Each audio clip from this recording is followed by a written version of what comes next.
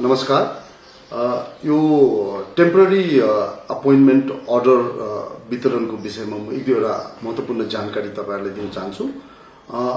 अस्ति युवा भरोसा सम्मेलन जुन प्रोग्राम रम्फूमा आयोजित गरिएको थियो, त्यो सम्मेलनमा हामीले टेम्पररी अपॉइंटमेंट अर्डर बाड्ने कोशिश गरेको थियो, तर जमघटको कारणले गर्दा धेरै अरु इश्यूजले गर्दाखेरि हामीले सबैको अर्डर बाड्न सकेन। अनि त्यतिबेला हाम्रो सम्माननीय मुख्यमन्त्री महोदयले अनाउन्स गर्नुभएको थियो कि युवा भरोसा सम्मेलन 2 अर्गनाइज गरेर फेरि सबै अर्डर वितरण गरिन्छ भनेर।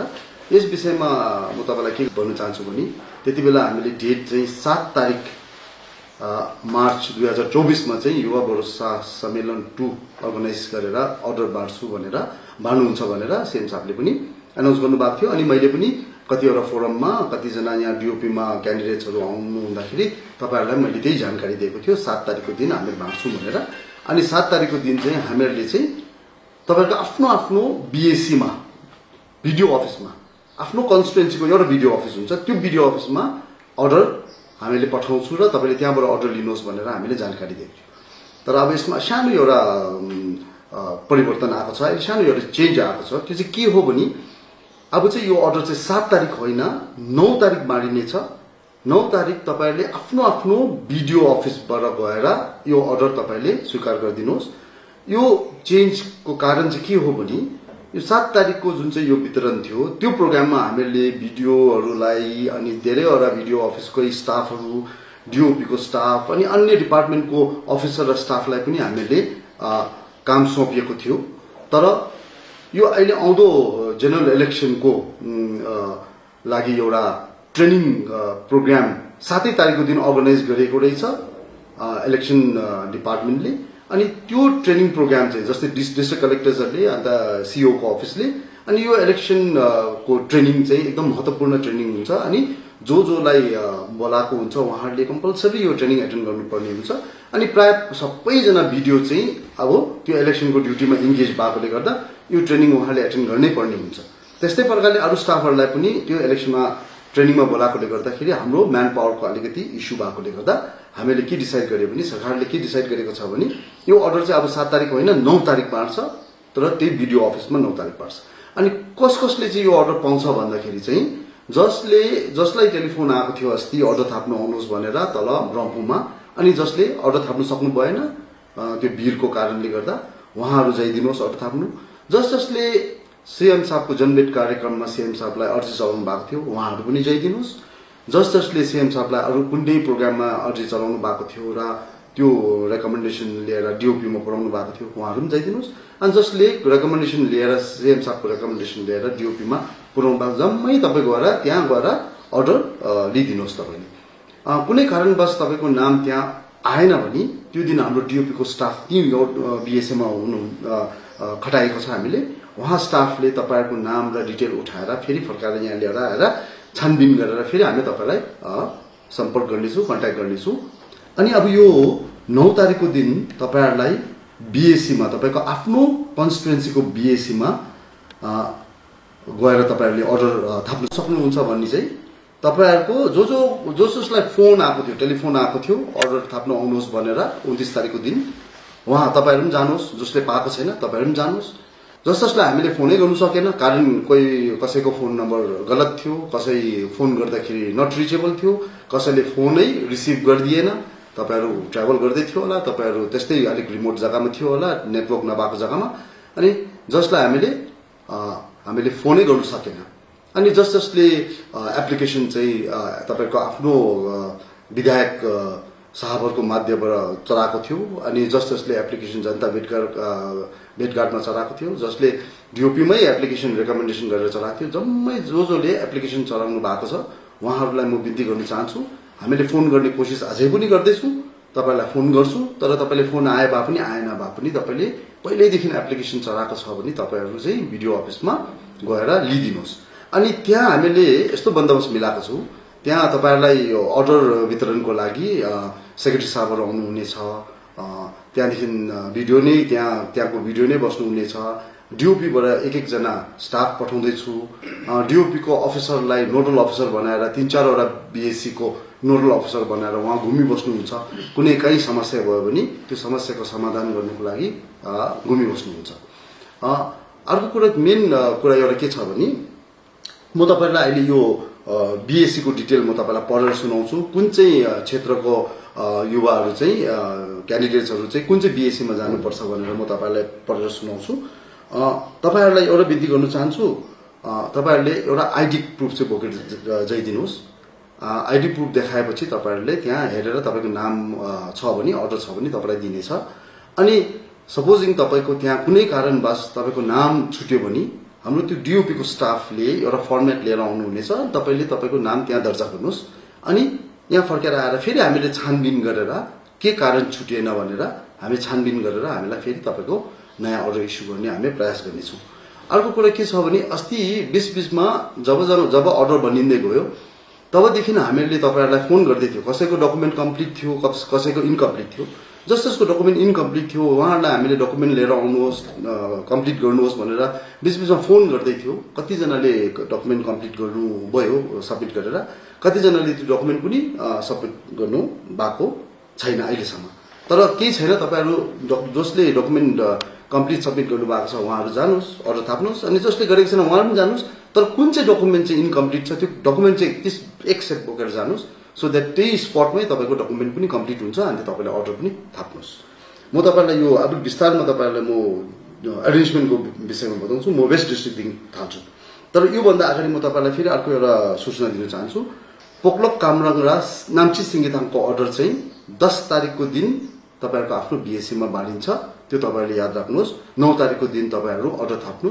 नजाइदिनुस् अनि अब म यो डिस्ट्रिक्ट वाइज तपाईहरुलाई म यो अरेन्जमेन्टको विषयमा म अलिकति जानकारी दिन चाहन्छु जस्तै योक्सम तासिदिनको क्यान्डिडेट्सहरुलाई म के भन्न चाहन्छु भने तपाईहरु चौरङ BSc मा जानुस् चौरङ BSc मा बिहान 9 बजे पुग्नुहोस् तपाई 9 बजे देखि हामीहरु अर्डर बाँड्ने हामीहरु प्रक्रिया हामीहरु थाल्नेछौं 9 बजे देखि हामी अर्डर इस्यु गर्नेछौं याङथाङ को युवाहरु गेलजिङ BSc मा जाइदिनुस् मनिबुङ देन्ताम कन्स्टिट्युएन्सी को देन्ताम BSc मा गेलजिङ बर्मेक को युवाहरु मार्ताम BSc मा सोरेङ डिस्ट्रिक्ट मा रिन्चेनपुङ कन्स्टिट्युएन्सी को कलुक BSc मा जाइदिनुस् धरमदिन कन्स्टिट्युएन्सी को धरमदिन BSc मा जाइदिनुस् सोरेङ चाखुङ कन्स्टिट्युएन्सी को सोरेङ चाखुङ भिडियो अफिस मै जाइदिनुस् सालगाडी जुन को बैगुने भिडियो अफिस मा BSc भन्नाले चाहिँ भिडियो अफिस भनेको हामीले तपाईहरुले सायद BSc भनेर कति जना नबुझ्ला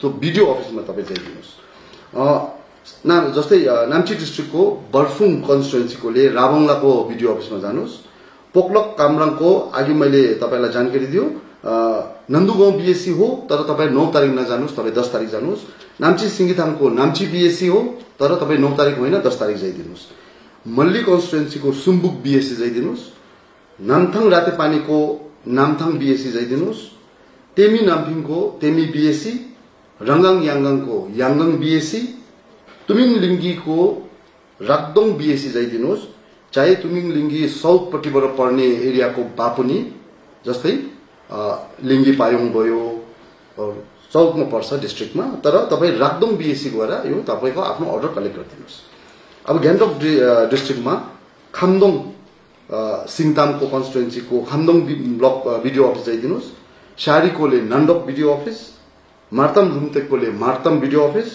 ग्याङटोक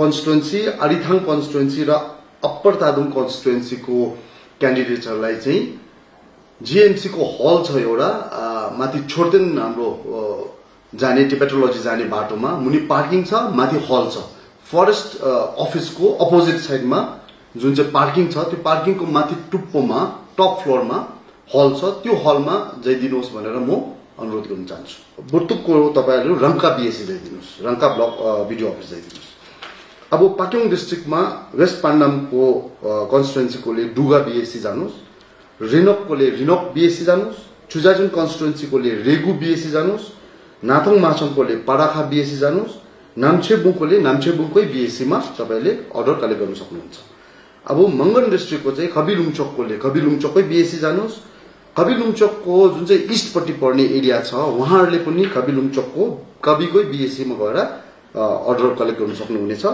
जंगुको चाहिँ माथि डिस्ट्रिक्ट एडमिनिस्ट्रेटिभ सेन्टर मंगन जस्तै डीसी को अफिस छ त्यहाँ जाइदिनुस्, कारण त्यो सेन्टर पर्छ जंगुको। त्यसले गर्दा जंगुको सबै यो क्यान्डिडेट्सहरूलाई म डीएसी मंगन डिस्ट्रिक्ट कलेक्टरको अफिस मंगनमा जाइदिनुहोस् भन्ने अनुरोध गर्न चाहन्छु। लाचेन मंगनकोले चाहिँ बीएससी चुङथाङमा गएर अर्डर कलेक्ट गर्नु सक्नुहुन्छ। यो चाहिँ थियो तपाईको अरेन्जमेन्ट। अब अघि मैले जम्मै जानकारी त तपाईलाई दिइहाले। तपाईलाई फेरि म एक दुईवटा जानकारी अझै दिन चाहन्छु। तपाईहरु नअतालिदिनुहोस्। हामीले सब्बर कोशिश के गरेको छ भने जति जना एलिजिबल हुनुहुन्छ उहाँहरुको सबैको अर्डर बनाएर हामीहरु डिस्ट्रिब्युट गर्ने हामीलाई आदेश पनि सम्माननीय मुख्यमन्त्रीको आदेश छ।